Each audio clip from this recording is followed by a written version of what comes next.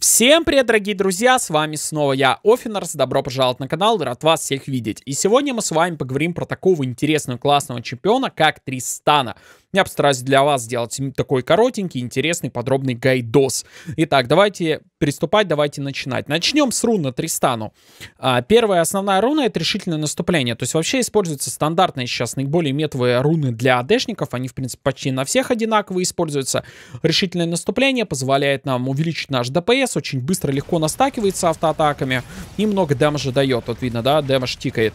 Триумф позволяет нам сустейниться в тимфайте, убивать противников, получать дополнительное золото и самое главное вот внутри боя, когда мы убиваем одного, второго, третьего, то есть мы хилим хп и можем в принципе тащить тимфайт за счет этого, если имеем хорошее позиционирование, даже если по нам будут играть противники. Также берется руна на атак спид, увеличивает нашу скорость атаки, очень полезная руна для любого декерия, как от автоатак, от скорости атак мы и скелимся. Удар милосердия, дополнительный урон по целям, у которых мало здоровья, опять же для декерри самое то, что нужно. Мы очень быстро можем просадить противника по здоровью, и уже потом руна начинает по полной работать. Также используется магическая обувь, позволяет нам увеличить нашу скорость передвижения в мидгейме, когда мы уже ботинки заапгрейдим, так как больше скорости передвижения дает. И самое главное, это бесплатные ботинки, мы можем на них не тратиться, а сосредоточиться на основных предметах. Доставка печенек позволяет нам комфортно стоять на линии, мы уже можем меньше париться по поводу маны, мы можем себе здоровье восстанавливать, то есть при условии того, что мы стартуем с Доран меча и поточки, либо с Доран шилда и поточки, получается у нас очень мало сустейна, всего одна потка, и мы можем быстро вылететь с ботлейна. Это позволяет простоять ботлейн как можно дольше и как можно больше выфармить. Дополнительные руны — это скорость атаки, сила атаки и броня. Понятное дело, скорость атаки и сила атаки — это must-have, а броня здесь уже ситуативная. Если у противников два чемпиона наносят магический урон, не знаю, какой-нибудь, например, там Свейн плюс Зикс, да, то есть, понятное дело, мы им рез берем. А так, в большинстве случаев, конечно, берем армор, чтобы меньше получать урона от крипов и меньше получать урона от декерри противников. Теперь переходим к предметам. Основной предмет на Тристану, первый, который мы покупаем, это грань бесконечности, увеличивает наш трейд-потенциал. Мы чувствуем себя очень комфортно, очень много дэмэджа наносим, можем хорошо размениваться. Так как у нас есть встроенная скорость атаки на кошке, подрубив скорость атаки, мы можем раз быстренько напрокать критов даже с одним, просто с гранью бесконечности, с одной гранью. Дальше берем себе ботинки на атак спид. Если очень много ассасинов, конечно же, армор. Если много контроля, магического урона, МРС ботинки берем, да? Скорострельная пушка, следующий предмет основной, увеличивает и без того огромную скорость, вернее, дистанцию стрельбы у Тристана, особенно в лейкгейме. То есть Тристана, в принципе, имеет нереальную дальность автоатаки, а тут вместе с пушкой так она еще и дальше становится. То есть мы просто с нереальной дистанции можем наносить урон. Это очень хорошо для тимфайтов и, в принципе, очень сильный предмет. Следующий предмет — это призрачный танцор. Покупается, опять же, увеличивает наш крит-шанс. У нас суммарно становится 75% крита. Мы почти всегда уже критуем, почти каждую автоатаку. Очень часто криты вылетают, очень много урона они наносят. И самое прикольное то, что вот эти вот криты как раз-таки, они еще и... Ну, этот предмет не просто нам криты увеличивает урон, да, он еще нам увеличивает нашу выживаемость, так как мы получаем больше скорости передвижения и щит, если по нам играют ассасины. По нам будут стараться играть, у нас есть хорошая дистанция, мы можем аутрейнджить противника с большой дистанцией. Но если по нам будут играть уже вблизи, кто-то разорвет дистанцию, могут возникнуть проблемы. Для этого мы покупаем, собственно, призрачный танцор.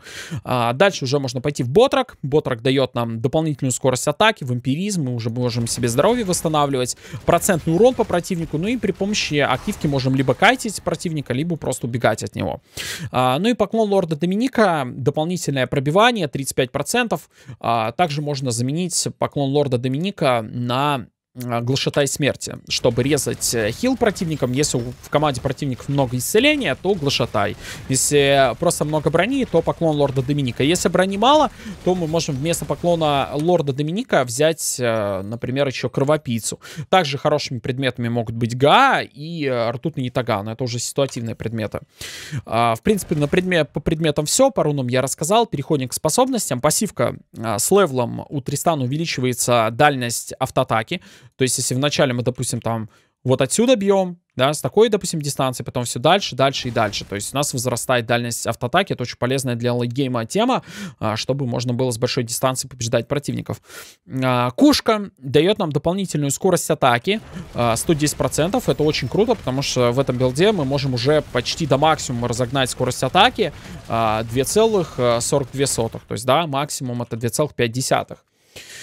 И получается, мы просто максимум достигаем скорости атаки, что позволяет очень быстро прокать криты, наносить много урона противнику и нашу ешку прокать. Вэшка, прыжок. Мы можем прыгнуть в сторону противника, нанести ему урон при приземлении, либо просто убежать. То есть использовать его как кайт способность. Также, если мы получаем килл либо ассист, у нас вэшка откатывается. Также, если у нас прокнет... Сейчас покажу ешка. Сейчас мы ешку настакаем. Вот, ешка-бомба прокнет, то у нас же опять же откатывается наша вэшка. То есть это прыжок. Нужно знать, когда отпрыгивать. Это позволяет кайтить противников. Наша ешка. Ешка — это бомба. Состоит, кстати, из двух частей. Пассивная и активная. Активная — это бомба. Вешаем бомбу на противника. И каждая автоатака усиляет эту бомбу до того момента, пока она взорвется. Она взрывается, наносит большой ее урон. Также эту бомбу можно использовать по вышкам. Сейчас она у нас откатится, то есть можно не только на чемпионов вешать, но еще и настроение. Все так можно наносить, наносить, наносить, она еще дополнительный урон наносит. Пассивная же часть, просто добивая врагов, будь то крипов, будь то там монстров, будь то чемпионов, вокруг наносится взрывной урон, как бы волна такая происходит. Эта способность позволяет легко пушить, но, к сожалению, даже если мы ласхитим, очень аккуратно на Тристане линия все равно будет запушиваться. То есть нужно уметь за нее очень грамотно контролить линию.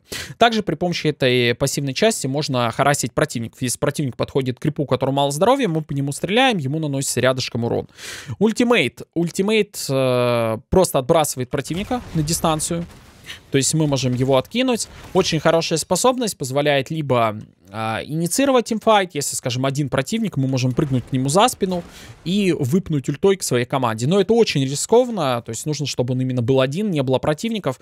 Можно при помощи ультимейта сбивать разные способности, кастующие противникам. Например, там ультимейт не Ари, а Катарина. Ультимейт Катарина, например, можно сбить и так далее. Все эти способности, там телепорт можно сбить и прочее. Ну и в основном просто используется для того, чтобы держать дистанцию. Когда к нам противник пытается подойти, у нас, например, вэшка на кулдауне, мы можем просто ультимейтом его откинуть, и он улетит. Вот и все. Такой простой у нас скиллсет на Тристану. Ну и по мастеркам это, конечно же, хил флэш, основа. Ну а теперь, ребят, переходим уже к практической части. Ну что, дорогие друзья, вот мы в игре.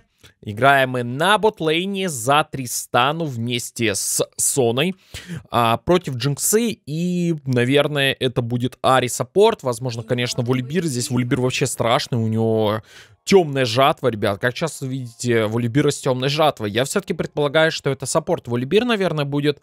На миде у нас Физ, на топе у нас Мастер, в лесу Лисин, и у них в лесу получается Грейвс.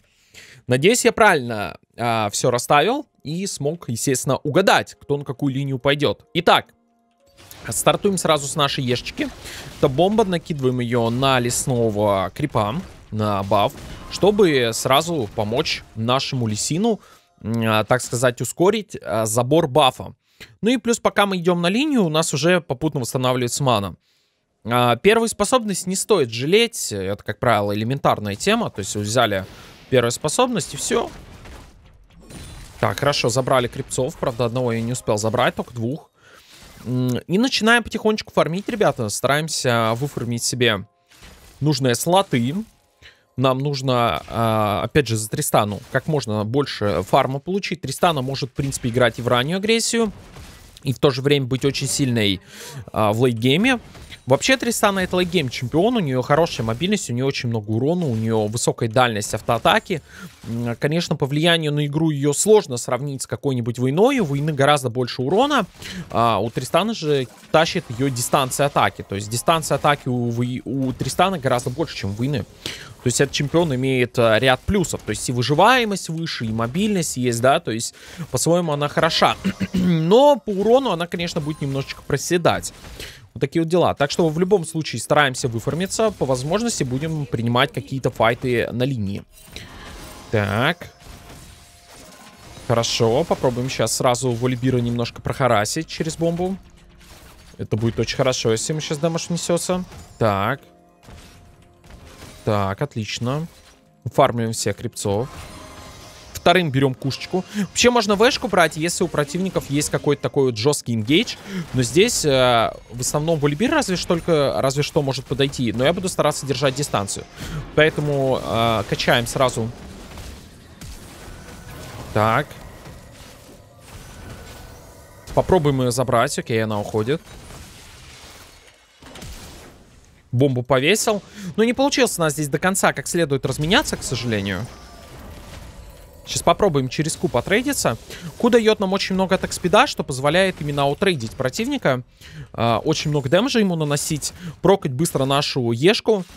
И поэтому на втором же желательно брать Q, если у противников нет вот такого гарантированного ингейджа в нас. Все-таки в Вольбиру нужно добежать, мы можем просто отойти. Если же у противника есть какой-нибудь там блицкранк, да, есть какой-нибудь там трэш, который может хук кинуть. Понятное дело, здесь уже берется все совсем иначе. Так, АДшник. АДшник у них без всего. Сейчас попробую раздамажить ее чуть-чуть. Но мы ей накидали бомбочек, чтобы ее прохарасить. Так, теперь забираем всех крипцов. Нам нужно выфармить. Ну, она, получается, на лоу хп ушла на базу. Это очень круто. Мы сейчас просто дофармим, мы тоже пойдем на бэк. Все, надо бэкаться. Первым качаем ешку. Сейчас тоже подробно расскажу, как все работает. Но уже когда будем сейчас идти с бэка. Так, она получается прям совсем на лоу хп. То, что мы сейчас бэкаемся, дает нам некоторое преимущество. Но оно не супер большое, но преимущество все равно будем иметь. Сейчас посмотрим. Я, наверное, конечно, хочу здесь кирку взять. Но, похоже, кирку я не смогу взять. Придется просто крит брать. Крит тоже будет неплохим выбором. Будет вероятность то, что при трейдинге у нас крит будет вылетать, и мы будем выигрывать такие короткие стычки, если у нас крит вылетит. Итак, то есть вэшка — это наш эскейп. Мы, по сути, берем, ну, не максим, берем, получается, на третьем либо на втором левеле, в зависимости от матчапа. Кушка макси со вторым. Это наш атак-спид позволяет трейдиться, выигрывать файты, да. То есть особенно это модификатор хороший для каких-то он-хит эффектов, либо критов, что, в принципе, и делает Тристану довольно сильным лейт-гейм чемпионом. У нее есть, как бы, так называемые стероиды на скорость атаки. Так, забираем всех крипцов. Ешка, тоже интересная способность. Пассивно, когда мы добиваем какого-то крипа, вокруг происходит взрыв, наносится... Так. Надо быть очень осторожным. Не, мы здесь не можем подойти. Итак, то есть получается пассивно, когда мы добиваем какого-то крипа, вокруг происходит взрыв. То есть наносится дополнительный АОЕ урон, что с одной стороны позволяет легко пушить, а с другой стороны у нас постоянно пушится линия. То есть мы не можем ее контролировать. Она пассивно всегда пушится. Мы добили крипа, урон нанесся. Добили крипа, урон нанесся. Тем самым мы можем очень часто открываться под ганги. Это не есть хорошо. Активка же у Тристана — это бросок бомбы. То есть мы можем кинуть бомбу в противника. И, по сути, вот эта бомбочка, она уже будет настакиваться нашими автоатаками. Так, сейчас. Не лучше, наверное, идея, конечно, Вольбира трейдить. Но хотя взрыв видели какой с бомбы. Взорвал просто пацана. То есть она будет настакиваться и взрываться, да? Опять же, АОЕ урон, опять же трейд. Можно и вышки бить. Ну, впрочем, я про это все рассказывал. Это наша основная способность для хараса противников. Так, отошла она немножко. Угу. Нужно отойти тоже. Так. Пытается она по нам попасть. У нее уже 6-й левел, нужно быть осторожнее. У нас 6-го левела нету, к сожалению. Ну и очень много урона, конечно, наносится нам. Вообще, по-хорошему, нам бы, конечно, бэкнуться и закупиться. Что мы, наверное, сейчас и сделаем. Потому что у нас сон на 5-го левела. Хотя, 5-й, если был бы у нас 6-й левел хотя бы у кого-то, мы могли ее еще просто заулынить. Но боюсь, что с трудом это получится. Опять у нас Сона немножко подставляется. Да, Сона подставилась и погибла. К сожалению. Придется просто убегать. Хил, окей. Но если бы не хил, я бы погиб. Сона опять подставилась. Очень такую серьезную ошибку допускает. Ну и нам придется сейчас бэкаться за киркой.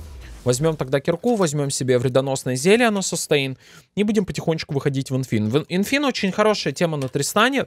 Есть несколько вариантов. Вообще основа — это, конечно же, криты. То есть мы сначала идем в криты. Но есть еще вариант идти в Ботрок. Ботрок хорош, если на боте как бы есть такой толстый чемпион какой-то а-ля Наутилус. Ну, в принципе, против Волибира Ботрок тоже будет хорошо работать. Все-таки Волибир имеет много хп. И резать процентом его хп, если мы играем в него, да, то есть он в фронтлайне, это очень хороший вариант. Но в данном случае я пойду в криты. Мне кажется, будет более профитно, так как противник наш на Джинксе плохо позиционируется, и, в принципе, мы сможем его просто шотать критами.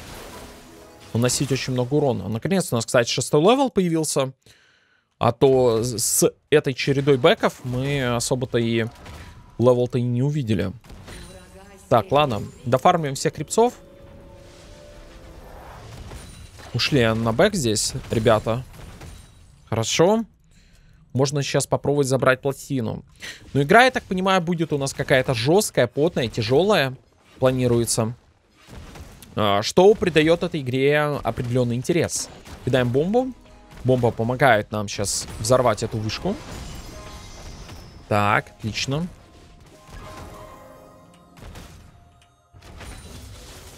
Прохарасим. Вот, то есть, когда противник стоит у лоу хп крипов, мы можем просто подстреливать и за счет вот этой вот пассивочки как раз-таки харасить. Очень удобная тема, позволяет наносить урон, по сути, даже не приближаясь к противнику, просто добивая на высокой дистанции крипов. Это обязательно нужно использовать, особенно вкупе с нашей ешкой. Много урона дается дистанционного хараса. Так.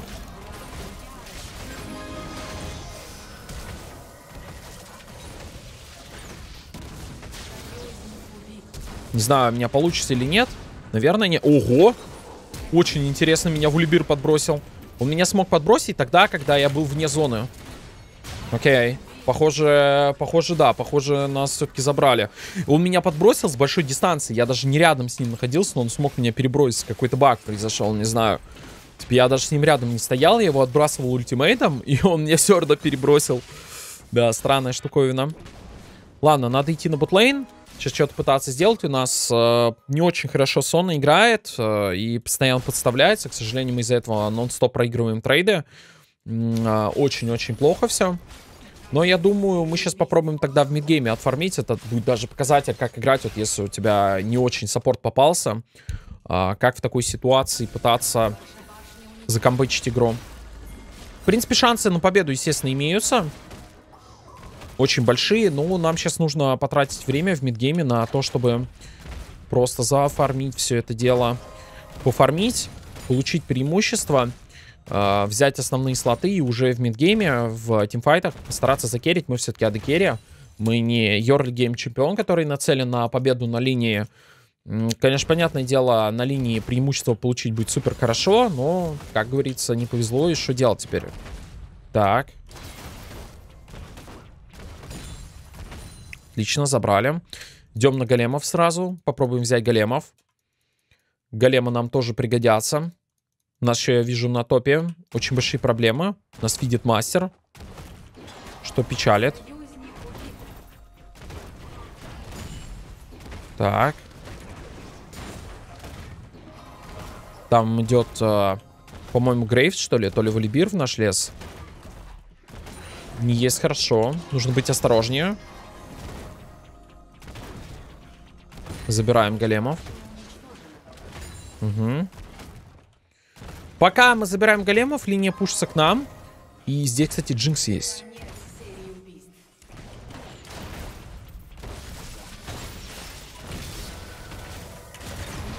Найс, я смог задуэлить. Фух, ну это было опасно. Она гораздо сильнее меня. У нее 2.02, у нее уже Infinity. И любой такой трейд, он крайне рискованный для меня. Но все-таки мы смогли ее затрейдить. Получили преимущество, то, о котором я говорил. И сейчас нужно продолжать фармить. Выфармиваться. Покупать себе Infinity хотя бы.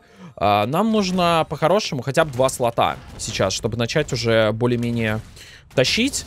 Даже несмотря на слитый early game. Это Infinity и это еще какой-то крит-предмет.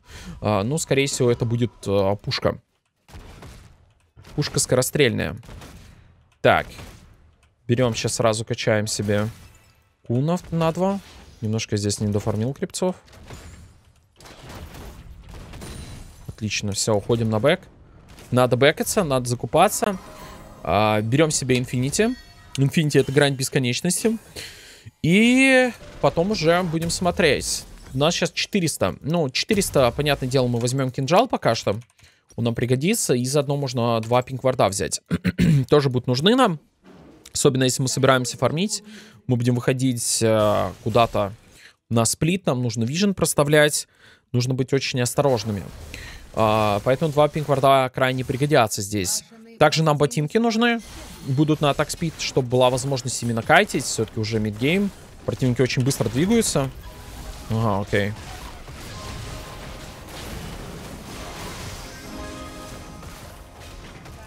Хорошо. Забрали грифза. Крит у нас вылетел. Мне вот этот крит сделал свое дело. Так, нам нужно на бот идти, подфармливать. Здесь файтить нам не стоит. У меня уже 3-1. Я потихонечку зарабатываю киллы. Это, в принципе, такой плейстайл на адекере. То есть нужно стремиться именно к такому стилю игры. Аккуратно, не умирать, получать преимущество. Забирать по возможности киллы. Забирать по возможности фарм, чтобы уже потом в мидгейме, в лейтгейме мы тащили по полной. Когда это уже будет такая вот прям потная игра. Пока что это еще не пот. Пока что у нас есть время еще пофармить. Нас еще не спушили, база еще целая. Все в порядке, все хорошо. Все, отлично, забрали. Здесь контент. Ну и попробуем сейчас, наверное, Джинксу забрать.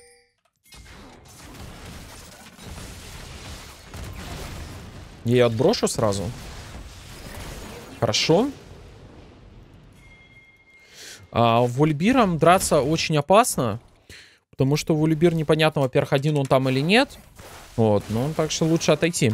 Меня сейчас Джинксу сразу ультимейтом отбросил. У нас ультимейт отбрасывает. Это позволяет вот так вот красиво забрать вражеского адекерри.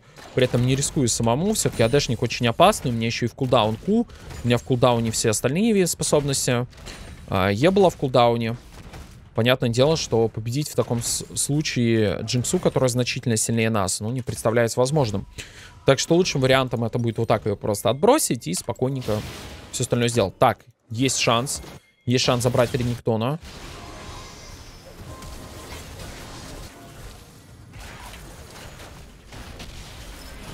Душим, душим. Хорошо, забрали. Ну, по крайней мере, ассистик взяли. Это уже радует. Так. И при этом Рениктон никого не смог забрать. Это тоже очень важно, потому что потери для нас крайне нежелательны. Мы и так проседаем. Нам нужно потихонечку, наоборот, наращивать преимущество, да, не отставать. Я думаю, мы сейчас возьмем сразу рвение и продадим поушен, возьмем еще атак спид. Вот так. Потом ботиночки дофармим, нам останется совсем чуть-чуть. Потому что сустейн нам уже не так нужен. Баночка мало хилит, она профита не дает практически никакого. А вот ботинки на атак спид дадут очень много пользы. Это мобильность, в принципе, как рвение, да. Так. 5% мув спида, ребят. Это, конечно, слабее, чем боты, но все равно это очень качественная тема. Такс. Ага. Големы. Хорошо. Забираем сейчас тогда сразу големов здесь. Ой-ой-ой-ой-ой-ой. Сона, Сона, Сона. Окей. К сожалению, Сона погибла. Ну ладно. Нам сейчас нужно просто отойти. И постараться, наверное, даже на бэк сходить. Мы в целом все равно не можем никуда пойти. Крипов у нас нету. Доступа к крипам. Так что лучшим вариантом будет просто бэкнуться. И уже с бэка, с ботинками, с рвением. Уже с дополнительным атак-спидом прийти на линию. Мы даже чуть-чуть по билду, наверное, ее обгоняем. Сложно сказать, нет. Не обгоняем, она все-таки впереди. Чуть-чуть она впереди. По билду. Тем более мы только что с бэка идем. Но мы примерно равные сейчас по силе. С Джинксой. Так что 1 на 1, я думаю, мы ее задуэлим за счет нашей ешки, за счет ультимейта. Можно ее отбросить. Правда, нужно поаккуратнее отыграть. Ставится здесь, получается, Геральт на мидлейн.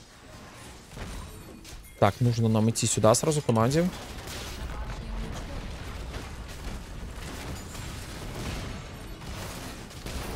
Самое главное сейчас, конечно, не попасть в зону поражения, чтобы какой-нибудь треник по нам не смог разыграть. Так.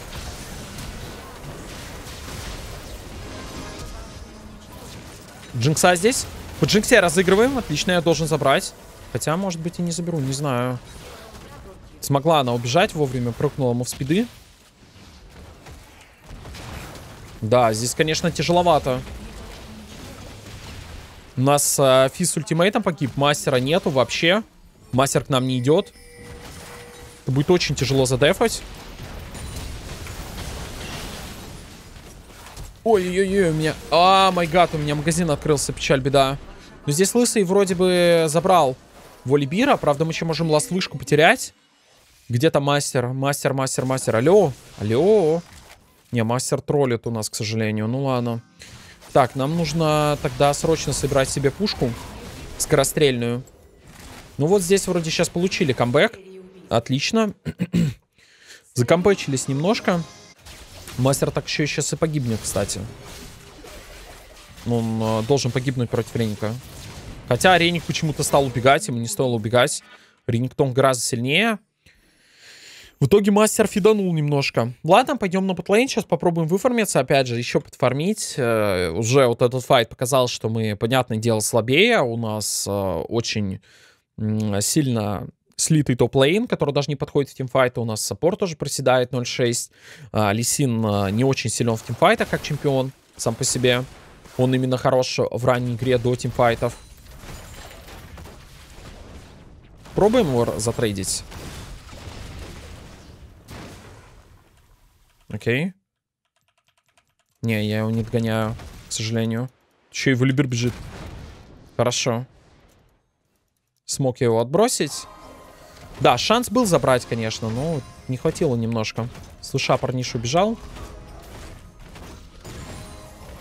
Окей. Волибир сюда идет. Мы сейчас можем Волибира забрать. Только я очень на лоу хп. Мне крайне опасно подходить сейчас вообще куда-то в тимфайт. Это может плохо закончиться. Ну, хорошо, хотя бы Волибир забрали. Это уже радует. Так, здесь идет мидер. Аккуратненько. Ари может нас просто шотнуть. Любое плохое позиционирование, мы погибнем. У нас довольно невысокий левел. Всего лишь 11-й. Стройной выживаемости мало. Так, вижу Гривза на топ-лейне. Мы уже один раз попробовали его забрать. Практически осилили. Несмотря на то, что он довольно нафиженный. 4-1-2, да. Реально Грейвс нафиженный, ребята. Нам нужен фарм. Окей. Тут-то нету контента. Так, надо закупаться. Надо бэкаться. У нас сейчас уже приедет скорострельная пушка. И с этой пушкой мы что-то попробуем придумать. Я возьму еще атак спид. Он пригодится.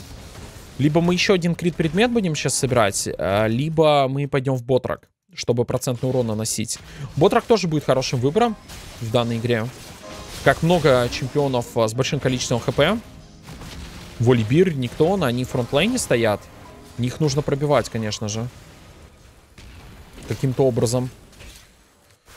Так, в зону поражения Рингтона я не хочу подходить. Может очень сильно наказать, если у него есть флэш.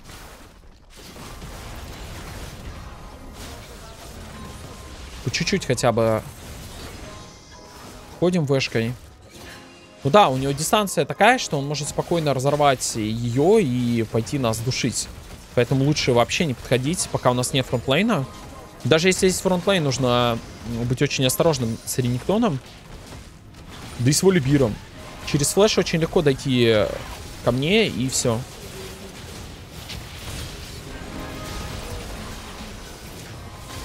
Так. Разыграли по Адекере. Адекере убежал. Мы сейчас пока что ломаем тогда фронтлейн. Хорошо. Сразу по Адекере фокус дали. При всех равных мы фокусим ближнего. Ну, вернее, при всех равных фокусим самого сильного. Адекере самый сильный чемпион, понятное дело. Но а так вообще стараемся ближнего фокусить. Мы вышли из фокуса. И за счет этого смогли раздамажить тимфайт. Нехило. Так, нам нужно сейчас еще крипцов на миде забрать. Забираем крипцов на мидлейне.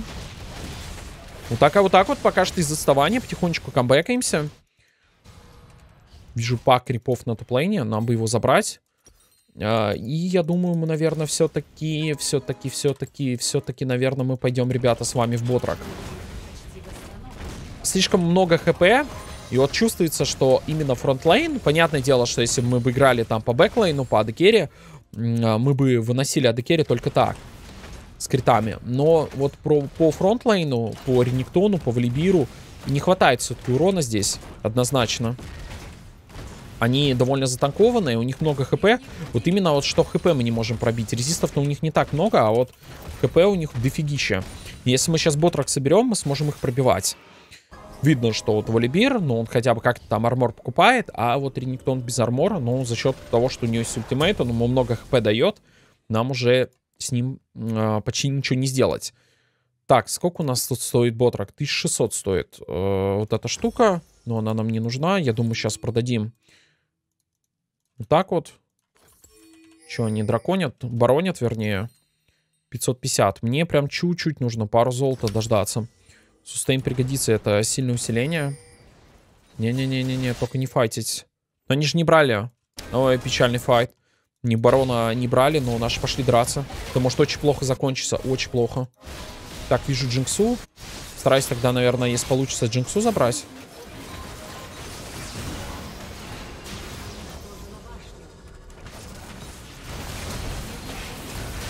Так, окей. Ладно. Не лучший вариант. Я уже запрыгивал, увидел Тамари. Тамари была. Если бы Ари, конечно, не было, это был бы идеальный врыв. То есть я просто на нее запрыгиваю, ультую. Причем я запрыгиваю за спину, ультую ее к Лисину. И все, мы ее 100% забрали. Моментально, легко и просто. Но там еще и Ари была, к сожалению. И вот Ари немножко наши карты подпутала. Но ничего страшного. Самое главное, мы держимся. Они пока что не финишат. Они сейчас могут забрать Т2 на ботлейне. Могут ингибитор на миде забрать. Но все это несерьезно. Мидлейн ингибитор — это слабая штука. Ого, cool мисплей. Так. Все это, ребятки, несерьезно совсем. Есть вещи гораздо более серьезные. Это ингибитор, вот то, что у нас на топ-лейне отсутствует сейчас. Ингибитор на топ-лейне надо как-то резать. Дождаться его. Я так понимаю, красный баф даже нет смысла идти проверять. Его однозначно мне не оставили. Красного бафа там нету. Скорее всего, там даже ловушка может быть на этом бафе. Ну и тут вот барон может быть, конечно, тоже неприятная тема. Сейчас попробуем тогда запушить мидлейн. Отлично. Ого, вард. Вард-ловушка. Вард-приманка. Да, они, скорее всего, баронят. Но без вижена туда не дойти никак. В первых рядах нам тоже не дойти. Ультимейта даже нету, если что отбросить. Надо всей командой идти. Если идти, то всей командой. Лисин. Они там. Они там. Окей. Так. Лисин вместо того, чтобы барона проверить, решил блубаф забрать. Печаль, печаль, печаль. Печаль печальная. Так, мастер все еще с нами, я так понимаю, не хочет играть. Но он хотя бы дракона забрал. На этом тоже спасибо. Хотя бы на этом спасибо. Что с дракон? Дракон морской нам не особо нужен. Был бы красный, был бы, конечно, поинтереснее. Сейчас попробуем тогда крипцов еще позабирать. Забираем волчков. Отлично. 200 крипов у нас уже, ребят, за 26. Ну, не супер много. Было бы гораздо лучше, будь у нас лейнфаза поприятнее, покомфортнее. Если бы мы так не слили ее, было бы все лучше. Так, ладно, надо уходить на бэк. Нам нужно брать ботрок. Можно было гораздо больше выформить. И я думаю, нам нужно брать уже...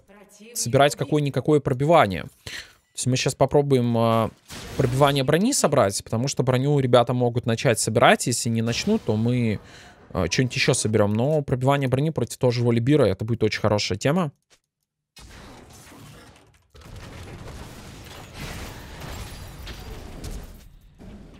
Так, окей, Валибир минус флэш. Конечно, не очень хорошо, он смог убежать, но с другой стороны... Там Грейвс еще идет, ё-моё.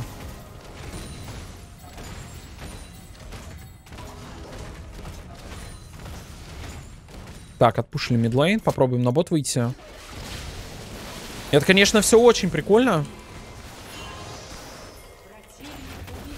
Должны мы его забирать здесь. Опять у него флэш. Но у нас должна вешка откатываться. Не, мы не настакали полностью. Хорошо, попало. Только я боюсь, мы ее не догоним. Хотя, может быть, и догоним.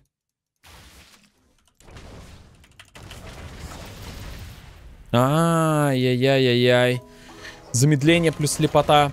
Ну да, с грифзом тяжеловато, конечно. Был бы у нас флеш какой-нибудь, хил хотя бы. Да, мы бы его догнали. А так, у него постоянные рывки, у него слепота, замедление. И ему особо ничем не ответишь. Так, на топе вижу, там уже файт идет вовсю. Сейчас пока что соберем, наверное, рез хила. Тут еще почему нам пенетрат нужно? Нам надо рез хила собрать против Редниктона, против Олибира. Против всех таких чемпионов. Ого. Хорошо. Опасно, опасно. Редниктон немножко меня испугал. Так. Угу. Потому что Редниктон в АД, он может просто шотнуть. Может фулл хп снять. Поэтому надо быть осторожнее. Так, нам нужно вот этот вот глашатай сейчас собрать. Это и пробивание, и рез хила одновременно. Все, что нам нужно в этой игре.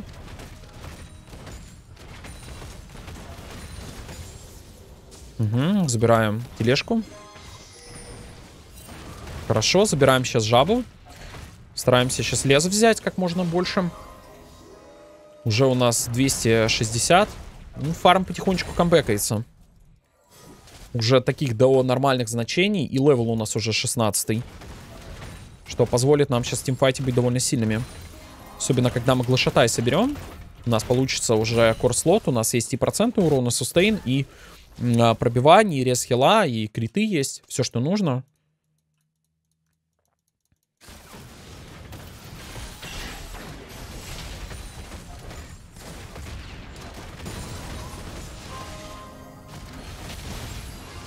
Так, продамаживаем. Куда, братка? Куда ты полетел? О май гад.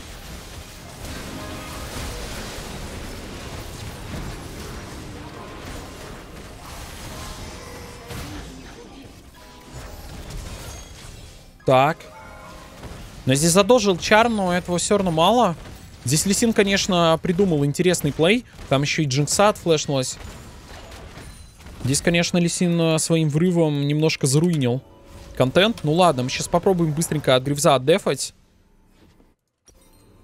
Берем глашатай. И нам нужно будет потом еще один крит-предмет собрать. 100%. Только, я так понимаю, он убегает опять. Он у них какой-то чисто сплитпушащий Грейвс. Он не принимает файта, он просто бегает, выфармливает, забирает ингибиторы и уходит. Ладно, нам нужен редбаф сейчас. Редбаф даст нам возможность кайтить в данной игре. Ну и, в принципе, сейчас вот посмотрим, на что Тристана в лейгейме способна, да? У нас уже, по сути, лейт. Главное не поймать контроль какой-нибудь. У них довольно много способов нас законтролить. И каждый из них для нас, в принципе, фатален. Нужно реально быть прям осторожными. Там еще и дракона не берут.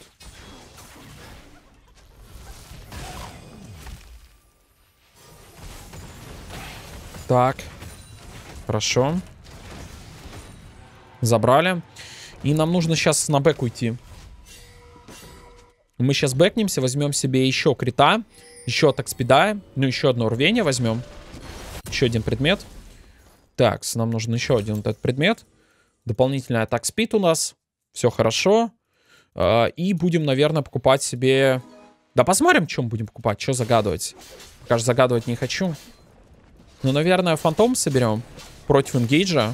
Он нам и атак спид даст, и дэмэдж, и ингейдж противнику будет резать. Так, мы здесь, конечно, вдвоем находимся. Очень опасно. Может, все закончится печально. Надо идти на базу, по-любому. Угу. Сколько нам нужно до предмета? До предмета нам нужно еще 1000 выфармить. 1000, ну, при условии, что пушится линия. Они сейчас, правда, барона забирают. Это реальные цифры. Лисин зря туда пошел. Лисин просто решил подарить противникам килл. Ну, забрали они барона и забрали барона. В чем проблема-то? Так, нам сейчас тут срочно надо на базу. План ЧП, план Б. Мы покупаем сразу красный эликсир. Он даст нам дополнительно АД, дополнительно сустейн даст.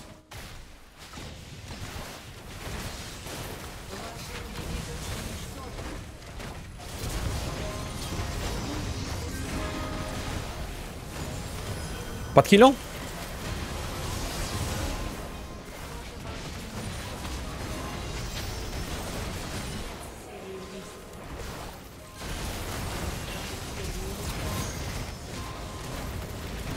Ух!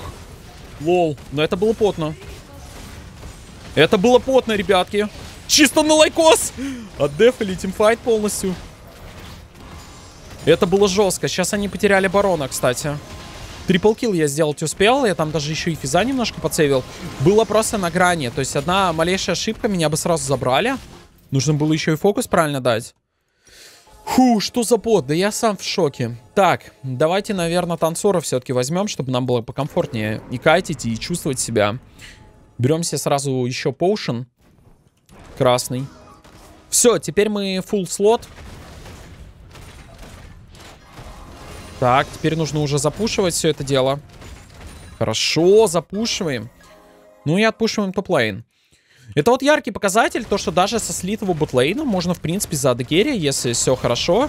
Если противники прям очень быстро игру не закончат, да, вот ловить такие моменты, где-то фарм забрать, где-то килл забрать. И можно очень легко камбэкнуться. И потом уже керрить игру, потому что адекерия это чисто лайк-гейм чемпион. И любой адешник, даже самый такой, типа, нацеленный на early game, там, Дрейвен, Люциан, да, какой-нибудь, он все равно будет очень силен в лайк-гейме. При любом раскладе. Очень силен. Что позволяет нам, собственно, готовиться к лейтгейму, скейлиться, чтобы все у нас было хорошо. Еще один поушен берем. Так. 18 левел у нас. В принципе, все фулл. Я бы еще, конечно, Га себе купил. Га, мне кажется, нам пригодится.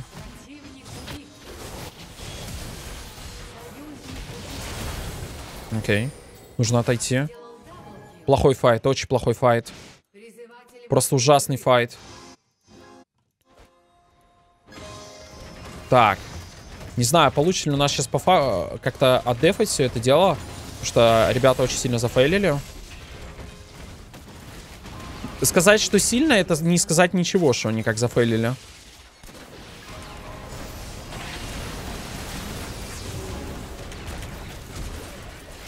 О май гад, я попал. Окей. Ну, unlucky, я попал в контроль. Мастер тут, похоже, не задефается. Да, ребята. Ну, вот такая-то игра получилась. Надеюсь, вам в любом случае понравилось. Если так, ставьте лайк, подписывайтесь на канал.